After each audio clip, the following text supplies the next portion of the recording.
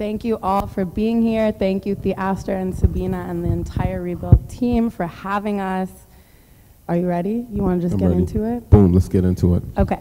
Thank you, guys. Thanks for coming. I'm like, one more time for a minute. No. So last time I saw you in New York, we were talking about the divine, we were talking about God, we were talking about what it means to kneel at the altar every day, even if God is quiet that day. And in re-listening to the seventh hand in preparation for our conversation, it stunned me how each movement kind of leads you into a deeper place of surrender, both as the listener, but I also imagine as the person, of course, who created the work. And I wonder if we can start by thinking about the album's structure, if you can describe to us kind of how we get all the way to lift, this kind of final exalted moment of improvisation, and how that kind of relates to this act of kneeling at the altar every day. Yeah. So I guess to start, I got the idea to write this. It's a suite of 7 pieces. I got the idea from playing in church. I was like playing piano in church and seeing people, get filled with the Holy Spirit, catch the Holy Spirit, shout and all that, and looking around and being like, man, I don't do that. Well, how does that manifest itself through me? And so I was like, okay, well, maybe this is something that I can access through the music, and I'd always had experiences like playing where you get to a certain place in the music where you feel like you're not the one making the music, and so I was like, okay, well, maybe this is my manifestation of catching the Holy Spirit, or what it means for just spirit possession in general. I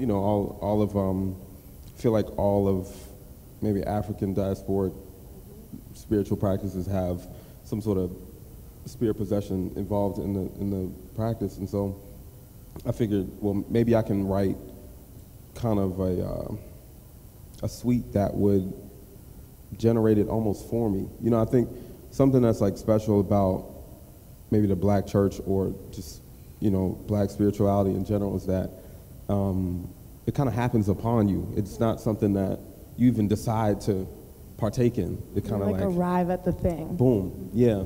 And so I was like, well, maybe I could like make something that does it too. Like, if by just playing it, it takes you. It's kind of like a conveyor belt sort of rigorous process that it happens to you at the end. So, yeah, I wrote 7 pieces. This is also one of the first times where I had the idea before I had the music, which is harder for me than to have the music and then have the idea. Like theorizing and then making versus making then theorizing. Yeah, exactly. Okay. Yeah, it was a whole lot of concept without any music, and it's also kind of like a daunting process. And I like to talk of it more of an idea than an actual thing that works, just because sometimes I'm not sure if it works. The process itself. I don't know. And also, I think that's a lot to even put on me, going into the process of writing it. I was like, man, how am I supposed to write something that just, so we just leaving room for Jesus to come down? It's like, it's not gonna happen. So I think it was more of like, okay, well, what happened? Like, can we invest? There's more strength in the idea than the actual practice itself, maybe, and that kind of pursuit that we were talking about, that thing of visiting the altar every day, especially right now we're on tour, so we're playing it every night. Yes, sometimes it feels different than other nights, Another thing that has struck me profoundly about the way you talk about your own practice is becoming a vessel, but not only by yourself, also in tandem with the other members of your quartet. And I wonder if you could kind of muse a little bit about what vesselhood means for you, and then we can depart in another direction. Yep. Yeah, it's kind of that same thing. I think part of that feeling of being in those intense moments where we don't feel like the ones making the music, there's some sort of zooming out of body thing where you're kind of watching yourself do the thing. You become kind of a witness to the work being done on the bandstand, you know. And so for me, that was kind of that vessel, you know, like that's what kind of becoming a vessel was to me. Also, I guess my band had been playing together for 5 years at the point of me writing the music, now 7 years. And yeah, I mean, they were around when I was writing it in the house. My drummer, Kwaku, was back there. Woohoo, woohoo. So we lived together for 3 years. So, I mean, he was very much around. My piano player was crashing on my couch at the time. They had a kind of real experience with even learning the music and even working on the music with me. You know, even in my compositional process, I send them like little 2-bar voice memos. They're like, okay, this is what it's about to be. Now here's 4 bars, here's 6 bars, here's 10 bars. So, I mean, I think in that way, like, they're not active composers in the process. I mean, they could be. And maybe in the moment they are, but I think, yeah, like when I'm writing it, they're very much a part of that. So that becomes a part of that vessel thing as well, as, you know, we're all kind of vulnerable and comfortable with each other to even open up to that happening. Because it takes a certain amount of trust for any musician to even partake in that process with somebody, you know? So yeah, I don't know. I love that, thank you. I wonder if we could also spend a moment with the significance of the number 7 in the album and kind of the biblical reference of the number 6 being kind of like the further extent of human possibility. And then we have this this 7th hand. So could you tell us a little bit about that? Yeah, you know, I mean, I thought about like the laying of hands, you know, and the symbol of hands in the Black church, in Black aesthetics in general. Maybe I guess the polarity of like lifting hands in praise and lifting hands in surrender to God, or lifting hands, you know, in front of the police, you know. So yeah, I thought that hands were something that were maybe important, and kind of an important way of me even talking about that sort of moment of becoming a vessel. And yeah, I think just the seventh hand just felt like a vibe. It felt like a vibe title. I was like, man, this is hard. You know, It is. you know, some people, some jazz musicians call it. They say you get into the big room when you start playing free. They're like, oh man, you play in the big room. You know, and so I was like, man, what's my version of the big room? What's the big house? What does it mean to play in the big house? That's like, I'm like, oh yeah, we tapping into the seventh hand. That's like, you know, that's. Absolutely. Can I quote you to yourself? Uh-oh. So you were talking about the song Lift, the final movement. And you said that to an outsider, it's gibberish or meaningless, but those tongues said codes to the creator. To the slave owner, Aunt Hester's screams were just screams. But to the other slaves, those screams carried messages to flee, to sing, to run, to keep working, a host of things.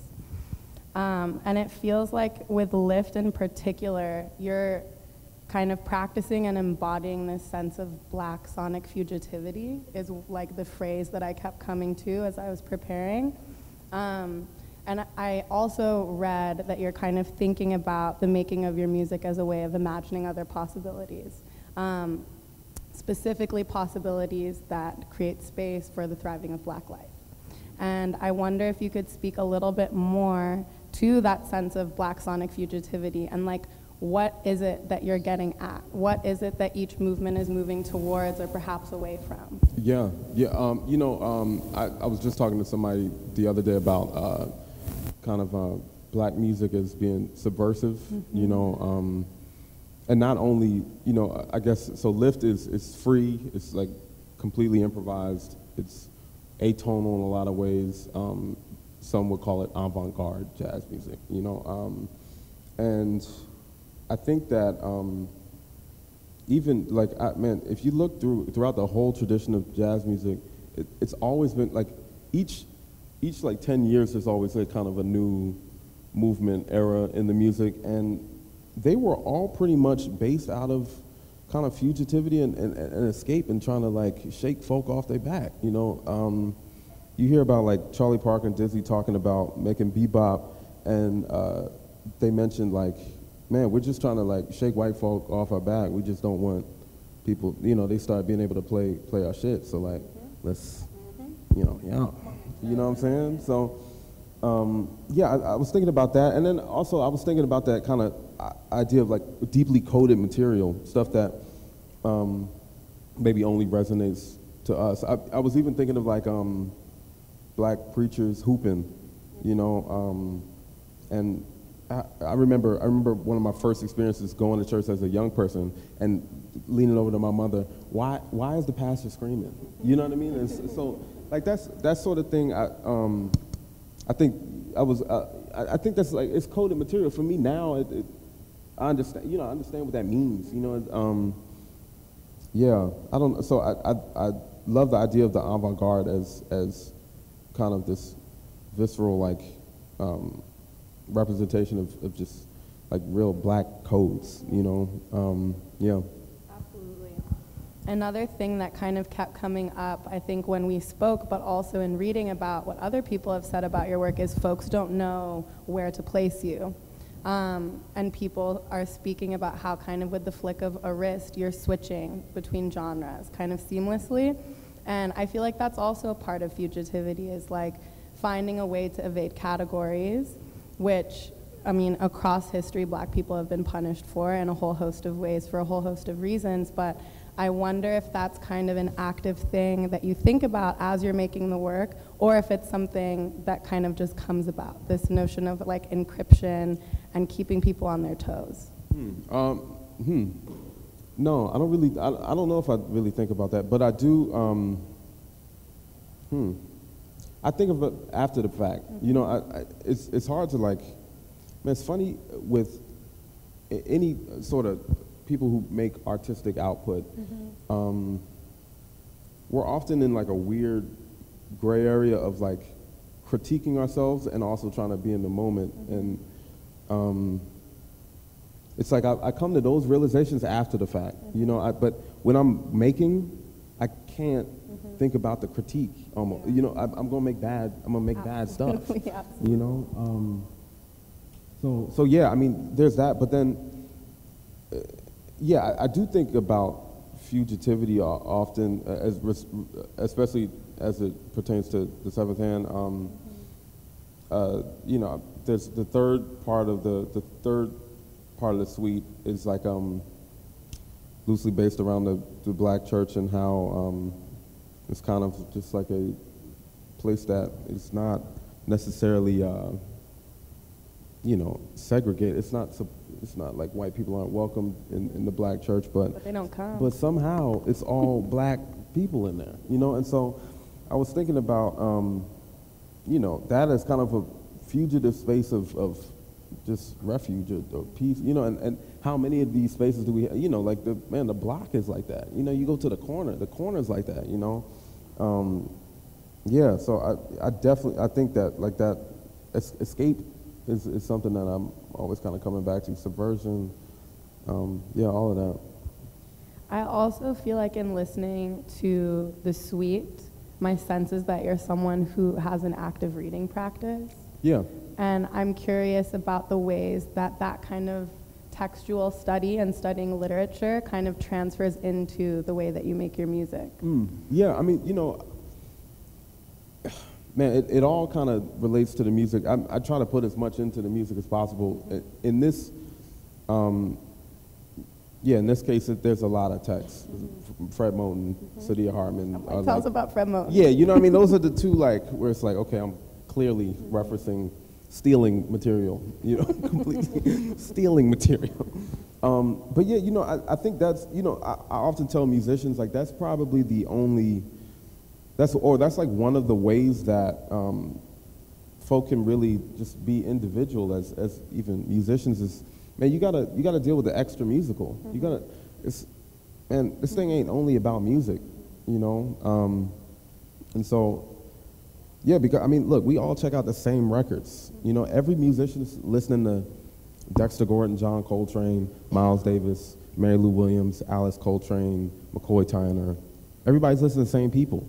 So in essence, like, why don't we come out sounding the same? It's, you know, so I mean, I think often I'm just leaning on as much other stuff. Also, I'm not really interested in just making songs. I'm not interested in just writing tunes. You know, yeah, I wanna do something bigger with than that. And man, you know, another thing, and this may sound dramatic, but you know, I write music to kind of fill a void, or I do you know, I play music to fill a void that I see. You know, and maybe if I didn't see a void, then maybe I wouldn't play. You know, or maybe I wouldn't write if I didn't have things I wanted to hear on my phone, or there wasn't like, I didn't see that people were in need, you know, or need food, or like, you know, so I think I'm always trying to use my practice as a way to give space for that to happen, you know. Yeah, and yeah, that's where the uniqueness comes in, because I'm not actively like, I mean, maybe I'm coming up with new ideas, but I don't know. Once again, to quote Dizzy Gillespie, Dizzy was like, they were like, yo, so like, you know, did you know you were going to change music when you started playing bebop? And he was like, no, I was just trying to play good. And I totally resonate with that. I'm just like, musically, I'm just trying to play good. The different stuff is like, okay, well, how can I use my music without the, you know, or like in tandem with something else? Absolutely, you know? yes. Another thing that I have not stopped thinking about since we last saw each other was the note you made about the distinct difference between European musicians and American musicians. And like this sense of kind of precarity that we deal with in the US that of course is grappled with in Europe, but on different terms. And I wonder what that relationship is for you between essentially like living in these pockets of agony and producing something that is kinetic and forceful and can move people like that. Totally. So I'm just gonna give them the same spiel. So, you know, I was in Paris, and I was over this cat's house who's a drummer. He's from Italy, and we went to Juilliard together. And I remember I was over his house in Paris, and he was like, man, you know, you gotta move to Paris. It's so nice. Artists get a stipend. They get like $2,000 a month if you prove that you live in Paris and you work in Paris. $2,000 a month. And so I was like, damn, that sounds hard. That's a bet. Like, I should move to Paris, right? And then, you know, I was thinking about it, and I was like, man, but these cats they can't play. They sound limp. They all sound very limp. And I was like, man, I really wonder what the, like, what it is. And I was like, man, there's no, but New York musicians are like hard. Chicago musicians hard. Like, New Orleans musicians great. Like, Detroit, hard. LA, you know, LA musicians are, they don't really sound that great. Like, jazz musicians. And so I was like, oh, man, you know, I wonder if it's something about just the bite of New York, the struggle in New York that actually begats great music, you know, or powerful work. And yeah, I don't know. And so that's what discouraged me from moving to Paris. And I'm scared of it. I'm really scared of like moving to LA even and being like chilling out. It's too sunny. It's just too sunny. You know what I mean? It's too sunny out there. And I love LA. Every time I'm there, I'm like, damn, I should move. But you know, so I do think that yeah, being in the trenches, just there's something important about the trenches. And this is something I was talking about with my friend. We were talking about he loves like Papa John's, Little Caesar's pizza, like Popeyes, you know what I'm saying? And I was like, and he was like, oh man, you know, you like that bougie shit, you know, man, you be going like Michelin star, Mr. Michelin. And I'm like, all right, cool, man. But you know, I told him, I was like, man, I'm a connoisseur of the high and the low. You know what I mean? You gotta have the high and the low. And then we started talking about, man, some of the most like deepest spiritual healers in the world get deep in the trenches. They get down and dirty. Like, you'll be surprised what they do. You know, like prostitution. You know, I mean, and not saying that sex work is negative, but you know, like what I mean is like they get down in the like trenches with folk. They in the hood. They hanging in the hood with the regular people. They say that like Jesus hung with like with the criminals, with you know, people who were, you know, killing people, murderers. You know, and you know, I think that yeah, I don't know, man. I think there's something deeply spiritual about that place. You know, being from the hood. You know, hanging with the lay people. You know, it's not up there. There's I don't know what's up there. You know, but so I think about that high low thing often as well. You know, it's like there's something about the trenches that is really like where we need to be for a period. You know. I feel like there's also something about like the density of experience that you're describing totally. that I think is exactly what creates electrifying work. Yeah. And on the note of just kind of geographical differences, I feel like a place like LA or Paris even, like time moves differently there. If you're in New York, like there's a sense of like you're just on this forever treadmill. And that's not been my sense when I'm in Europe either. And it reminds me of another thing you had mentioned about the way that performance and also composing alters and skews your perception of time. And I think we also know at this point that like black people are existing on a different quantum field, like time exists for us differently. Like yes, Lakeshore Drive was closed, but also colored people time is a real thing. Definitely. And I wonder if you could speak to just a little more specifically even about how the act of performance and embodying this vesselhood alters time for you. Boom. Yeah, okay, so another of my things that I'm gonna go into. So I've been interested in like BPMs, right? So if you're playing music, each kind of thing is each tempo is a certain number of beats per minute, right? So if you have 60 beats per minute, that's regular clock time, right? But songs can be wherever, 320 beats per minute, like super fast, or 120 beats per minute. I'm not perfect with my metronome, but I think this is about 120 beats per minute. But and I was thinking about like how maybe certain concerts feel faster or shorter, and then I was like, man, I wonder if just music naturally just exists outside of the realm of temporality in general, maybe that's like our escape. That's why music feels like a portal, it's because you're offering us another mode of time. You're offering a new thing up. Yeah, if you're living in, I don't know, 120 beats per minute for 15 minutes, then that time feels shorter or faster than 60, Absolutely. I also, as an art writer, have to ask you about the collaborations you've been doing with visual artists recently. And I think I read somewhere, maybe you told me this, that you think about lift, this final exalted moment in the movements, as kind of a way of grasping at this nothingness or embodying this nothingness. And a thread that I was having trouble just untangling for myself is what it means for you to be responding to visual artworks that take up space, that have mass, that have presence. Like it's kind of the antithesis of nothingness.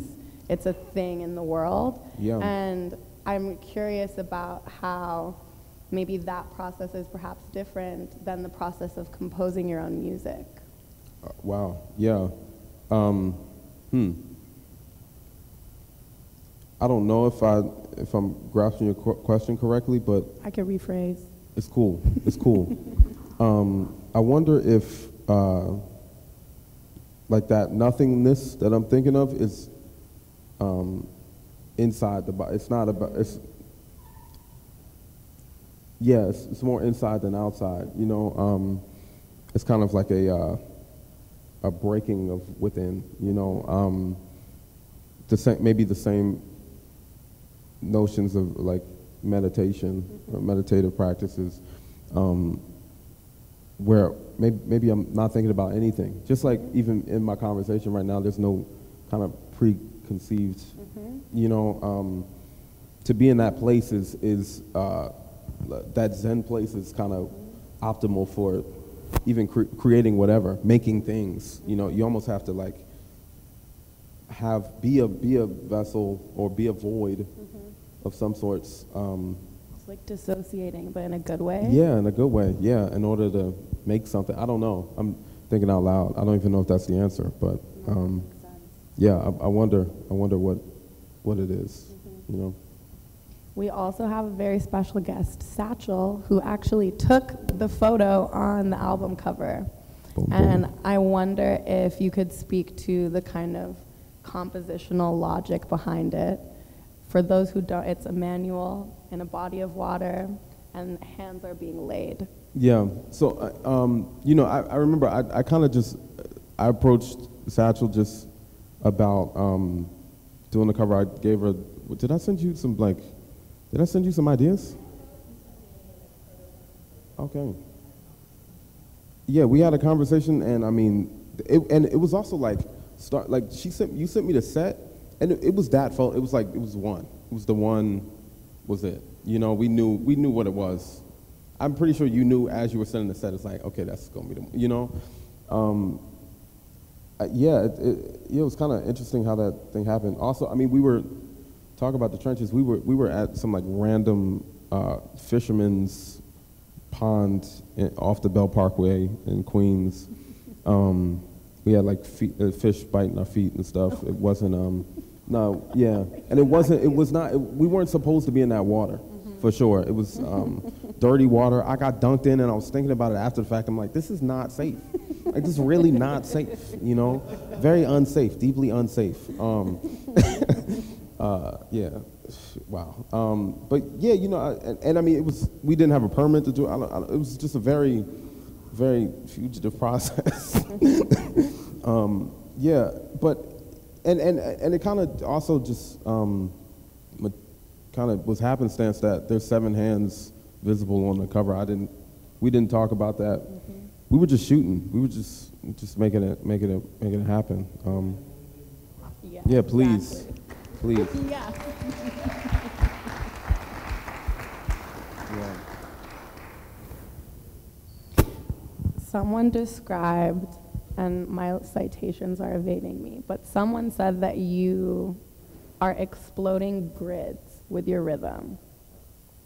And as a deep lover of abstraction, it made me think about the minimalist movement and the grid as kind of this recurring visual idiom that comes up. And it made me also think again of the collaborations you've been doing with artists. And I wonder, like I know AJ is someone who deeply influences you, and I wonder if there are other works, other people in the visual arts that you're looking at. Yes, Mr. Theaster Gates.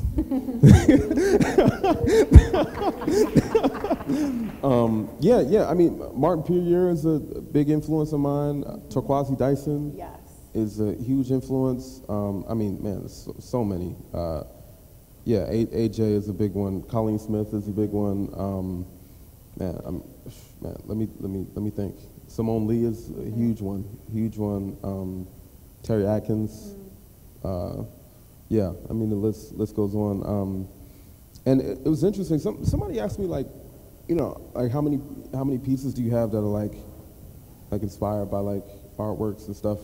And I really don't have many pieces that are like directly, it doesn't really work that way for me at all, you know. If I'm thinking about my repertoire, I have one song that I've ever written that was about an art piece, you know. Yeah, I think it's more about the rap, you know. It's more about the rap and about just, once again, those just kind of extra musical influences, and yeah, I don't know, it just kind of affects my overall practice. The grids thing, I have nothing to say about. I don't know. Am I exploding grids? I don't know what that means. I do think I do think there's something about maybe improvisational music, creative music that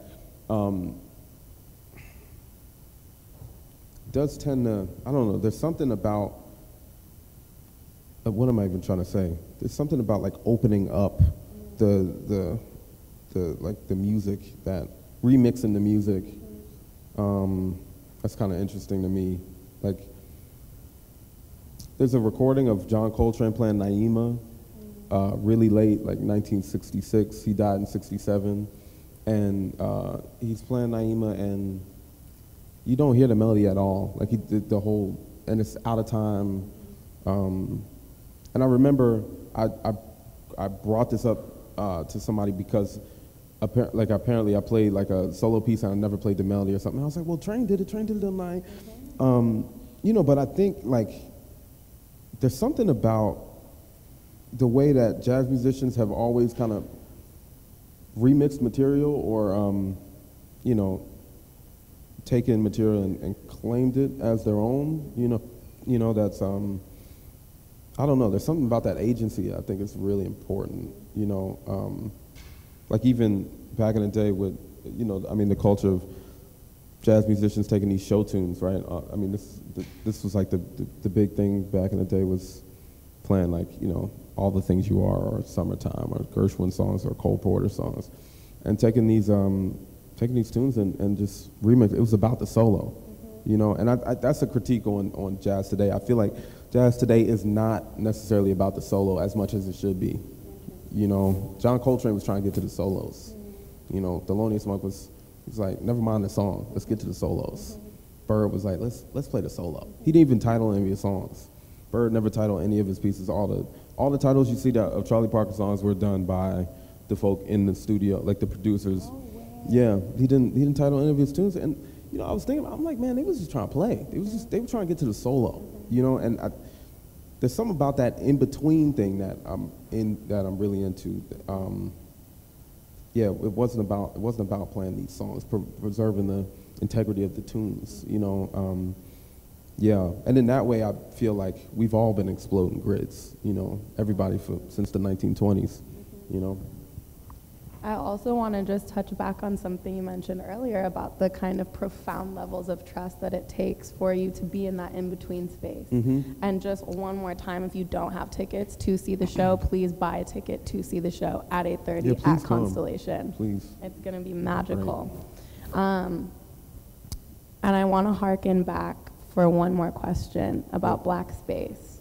We are, of course, at Stony Island Arts Bank, like the most sanctified space for Black art, for Black creativity. Yeah. And earlier you referenced the Black church as a space that kind of shapes what we might deem as sanctified or not, as holy or not. Yeah. And I wonder, this is a very broad question, but kind of about what the phrase or understanding of Black space means to you musically, but also maybe just Immanuel as Immanuel. Yeah, I mean, man, I think going back to that kind of thing I was talking about with the church, man, I think Black space is somewhere where we can be free, you know, correct? So, you know, when I thought about maybe the church as a place like this, I was also thinking of it as a site of these of the supernatural. And maybe we can't get to the supernatural thing unless we're escaping some sort of gaze or performance, you know? So I think, yeah, Black space inherently, it is supernatural, but it takes a certain escape of surveillance, you know? And, you know, everyone talks about the John Coltrane Quartet as opening a portal on stage. They're always like, oh man, they opened up a portal on stage. And I'm like, man, I wonder if they were thinking about the audience. They couldn't have been thinking about the audience in that, you know, that sort of like viewership. You know, often in church they talk about, you know, like it's not a performance, and like y'all ain't the audience, y'all are the congregation, right? My mama always would tell me, oh no, you're not performing. Ain't no audience, it's the congregation. And there's something about that like kind of group participation, and it's not this like kind of surveillance based viewership that I think is really essential to things happening. You know, I don't think shit can happen if it's like, you know, you up here performing. I don't think performance is what I'm looking for at all, you know? And I think that's maybe what maybe in essence I'm preoccupied with concerning Black spaces, like anti-performance, you know, just kind of togetherness and group cultivation. Absolutely. You know. In the spirit of call and response, would you like to take questions? Boom, yes, please. Y'all got questions? Covered a lot.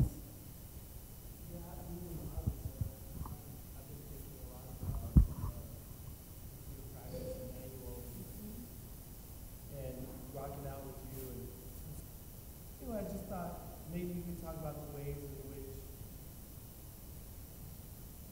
you don't seem to have limits, even if you play a horn.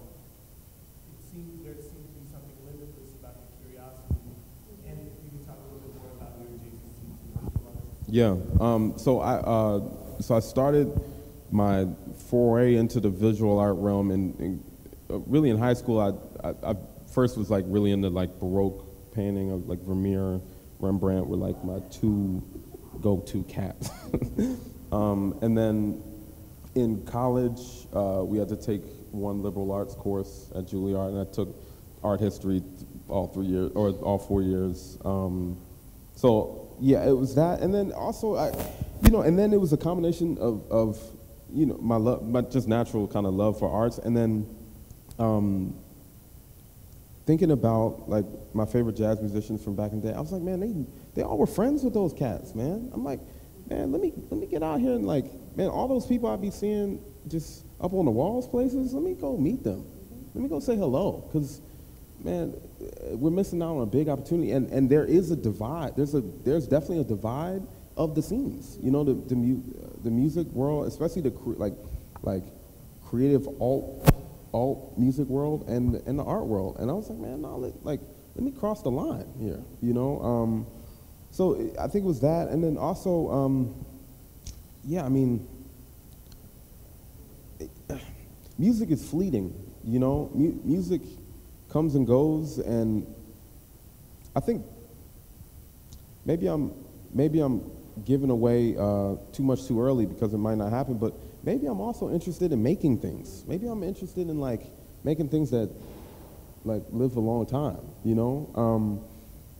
and also maybe figuring out how that can happen with music. Man, often often I've been thinking about Spotify, Apple Music, all these things as not really being an effective archive for how we archive our music, and like what would happen if I built a building and put all my voice memos just up in the wall?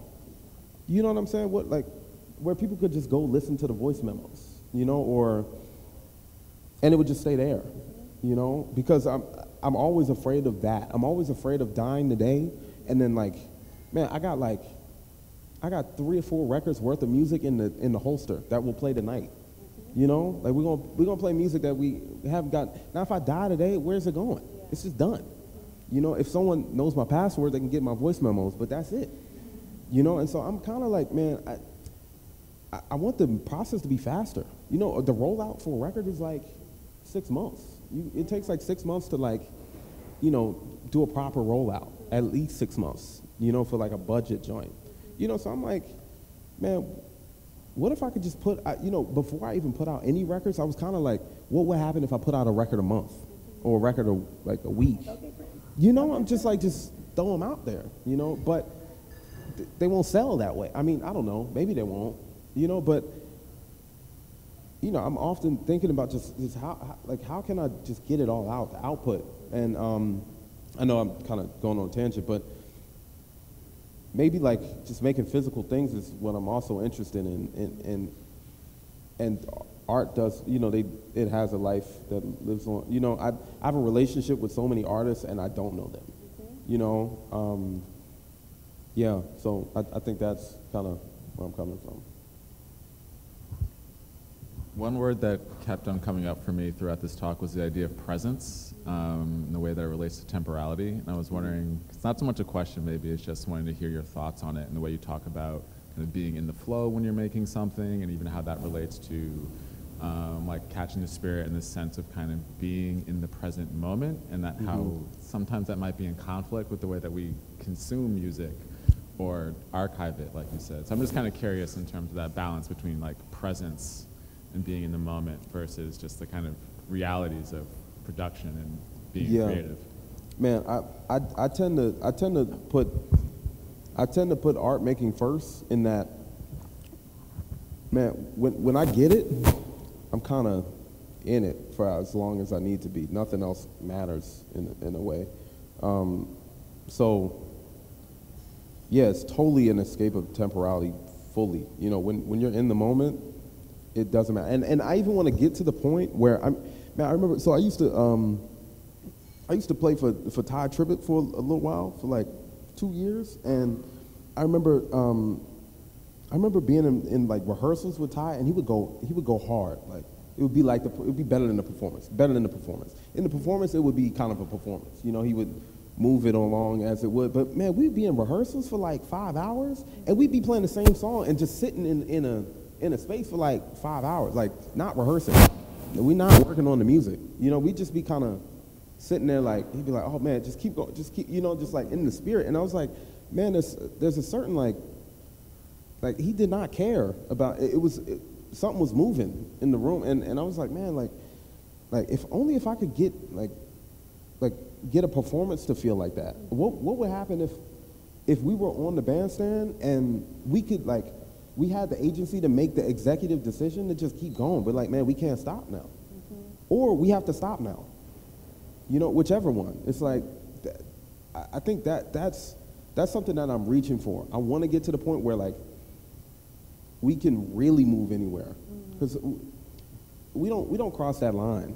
It's like, if it's an hour set, we play an hour set, you know, or maybe we go like an hour 15, but we're not going to do like 3 hours, you know. And if we do 45, we're going to have to talk to some people after, like, hey, look, sorry, we 15-minute show, you know what I mean? So I'm like, man, like, part of me is like, man, if something's going on, if something's moving. I remember we were in Germany and we played this one tune, and we played it for quite literally an hour, just the one song after the set, and nobody stopped us, and it felt great. And but I felt anxiety in my heart about continuing to stay in the moment, because I'm not used to doing it. I was like, yo, man, like, we've been playing this one joint for like, and I mean, it was quite literally like a 4-bar vamp, and we were playing it for an hour.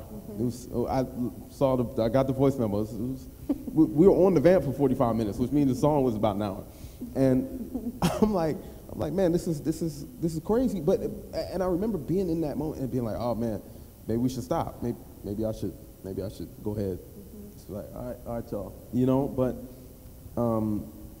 yeah. So I don't know. I think that like I've really gotten to a point where it's gotten experimental in that way, where I'm like, bro, the moment's everything. In my compositional practice, when I'm at the crib and when I'm on the bandstand, it's like, if I'm in it, nothing matters. I can't really pay attention to anything else, you know? I hope not. Because also, like, that stuff is cherished. Like, the spirit doesn't always fall like that. Yeah. You know, things don't always, you know, it's not always special, you know? So when it is, I'll stay there forever, if I can, you know, until I lose it. I'm like, oh no, it's not bringing me fruit anymore, you know?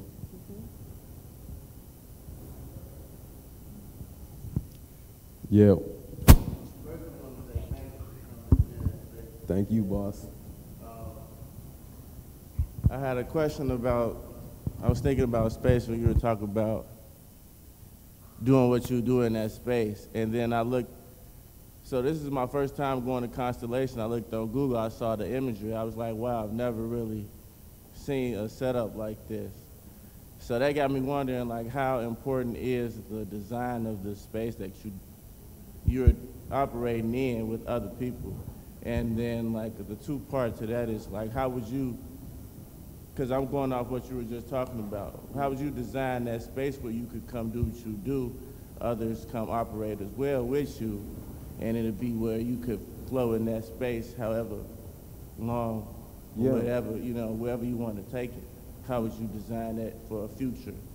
Yeah, no, that's great. You know, so that makes me think of a lot of things. So the first thing is, I mean, yeah, every space is different, and a lot of it is about playing the room. You know, every room kind of vibrates at its own frequency, and so finding, and that's like literally and figuratively, you know, and so finding what those frequencies are is important. You know, that's kind of maybe what the sound check's about, like truly, you know.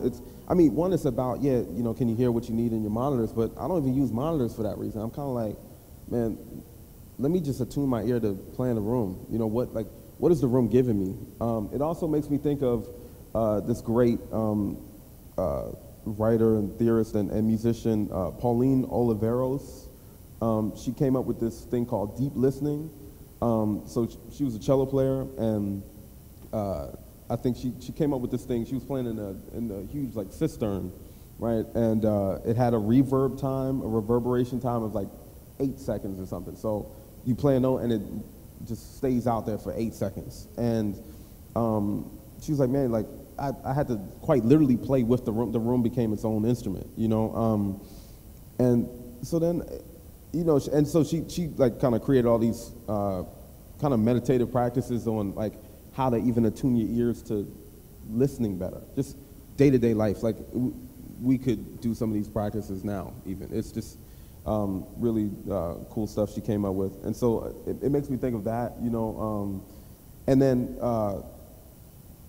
I've had aspirations of making a space, like building a space that conditions people to be able to internalize music better. You know, like, man, what would it be like to go to a concert, go out there for 3 days, and first 2 days you don't listen to music. You don't listen to anything. Maybe it's just exercise. Maybe it's all of Pauline's just exercises on how to hear, you know? And then, yeah, and then maybe you hear the concert, you know? And as much as it is the space, it's also the people that are occupying the space that means so much, you know? Yeah, like that's why we have good gigs and bad gigs. It's not because nothing's going our way. You know, I can get over like feedback in the monitor or something, but like if the audience isn't really like there for me, then I can't play well. You know, I can't play well if the audience isn't like, if they're not there on stage with me. You know, if I can't feel them on stage, then I sound bad. You know. Yeah. Boom. Exactly. Yep. Yeah, that's sort of spontaneity.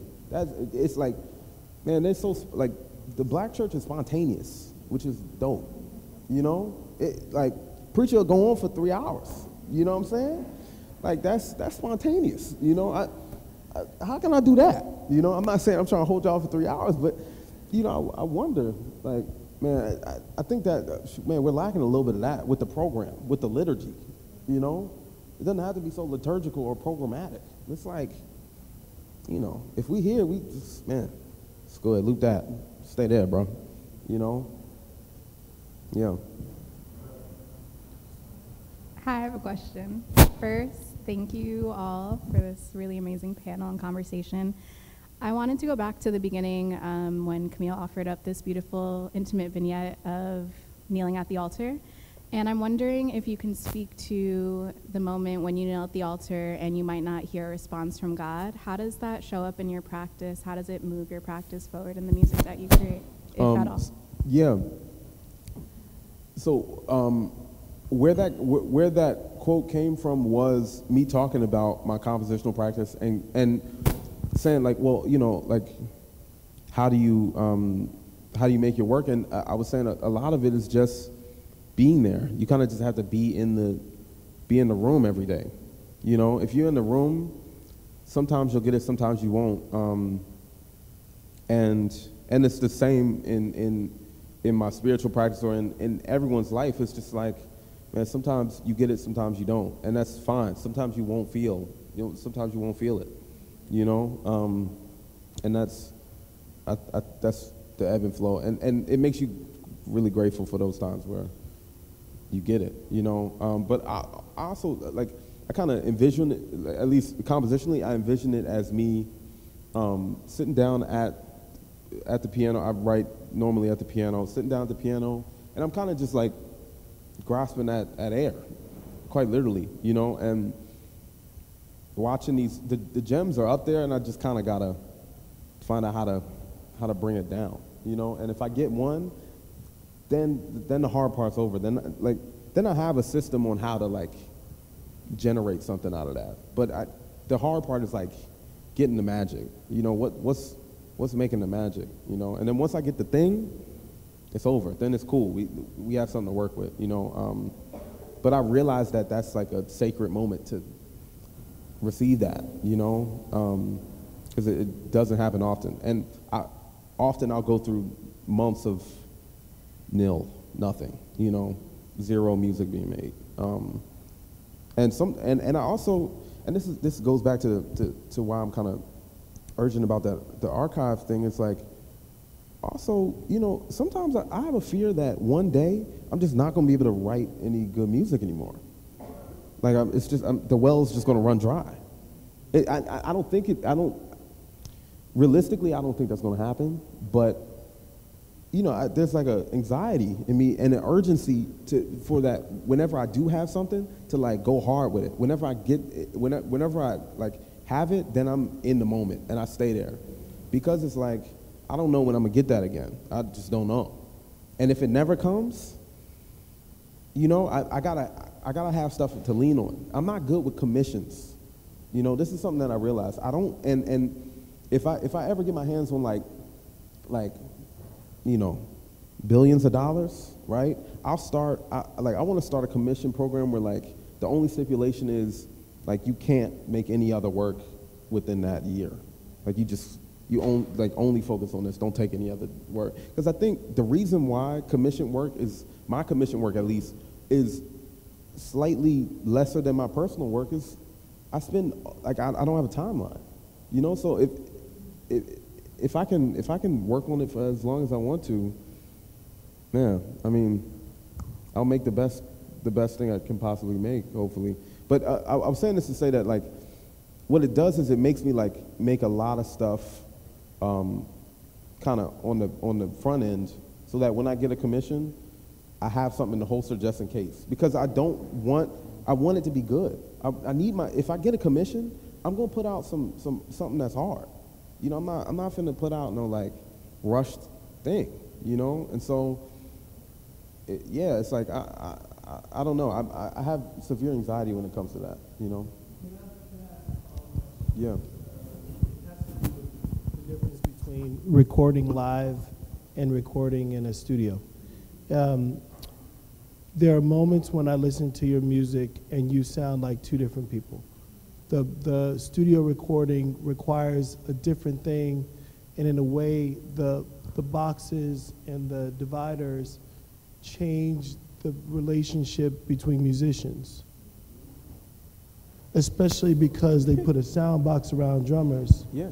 It kind of it requires that another kind of conditioning happens. Mm-hmm. But then the live performances, I think, are a different jam. Yep. And it's almost like the difference between I don't know what it is, but it feels like the studio may offer a better quality sound and sound isolation and control, but the live performance does something else. And I just would like you to talk about how you consider the difference between live recordings and studio recordings. Yep, 100%. You know, there have been.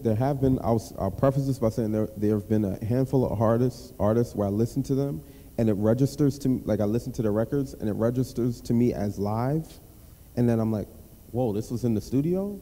They got to something. Train is like that for me. John Coltrane is like that for me.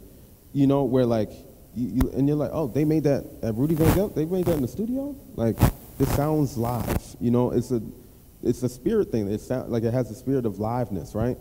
But yeah, by and large, the live recordings are always more killing. Everyone gets to what they need to get to live versus in the studio. And I think, man, I watch a lot of basketball, and I think a lot of it has to do with how you handle the pressure. You know, I think about like these folks in the last like 3 minutes of the game, 5 minutes in the game, and you know, I think that's really similar to what it's like to pay $2,000 to go in the studio, a highly pressurized situation where you pay this money to go in the studio for a day, let's say $2,000 a day, right? And you know, you're forced to make something that is going to exist in perpetuity for the rest of your life. It's like it's not really an organic situation to create or make good stuff in, you know. And there's just a lot of mental work mental hurdles you have to get over to even make noise in the studio, you know. So I think that's a lot of the reason why I prefer live as well. There's also something to be said about, you know, maybe comfortability. That's a word, you know, like if I can put myself in the right mental headspace, if I can, man, I do like before all of my, or I mean, I only have 2 records, but before both of my records, I did a month of fasting before recording. You know, a part of that was like, man, this is hard work. This is pressure, you know, so like, I gotta make sure my body's kind of in the right conditions to even mentally to do that, you know, yeah, because I want it to feel live. I want people to like look back on my music in like 50 years, 100 years and be like, man, I was in the studio, man, and damn, that sound live. You know what I mean? I want that to happen. So, yeah, and I want it to feel boundless in that way. Live material always feels like they don't care. There's a certain disrespect to the music that I think is essential, you know, and like I talk about this a lot with, man, everyone asks me like, man, like, well, what do you look for in like a side person? What do you look for in like somebody who's like playing with you, you know, in your band or whatever? And I'm like, I look for them to like kind of disrespect my music. Come in and like claim space, like really just like sit up in that thing, you know? Don't, like the perfect side person is gonna come in and like fulfill your vision and it'll be like, oh yeah, man, they were good, they were cool, you know? But like a capital A artist is gonna walk in there and like open it up and you're like, okay, I hated that, you know, and I want that, you know. I want to hate your plan sometimes, you know. I want you to like take those sort of disrespectful risks, you know, and that's something that really happens in the live, not in the studio.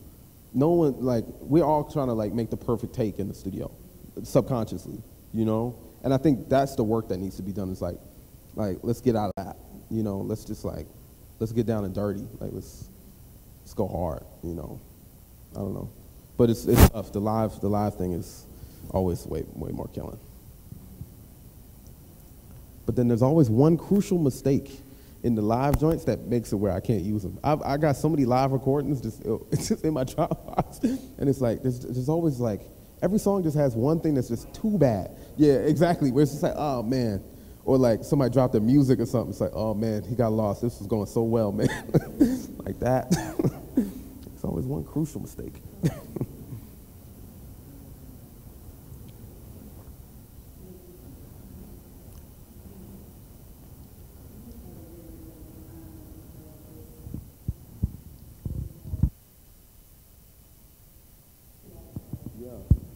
I mean, yeah, definitely air. Breath is, I mean, the element. But yeah, I think all the elements really. I mean, I think of, man, like earth is a big one for me. Like just where my feet are. I'm a very still sort of player, you know. Almost to a fault. I'm a little boring to watch because I'm kind of like really. Just kind of standing super still, and I think there's something about that maybe orient to the ground, you know, that I think is maybe it helps me create better.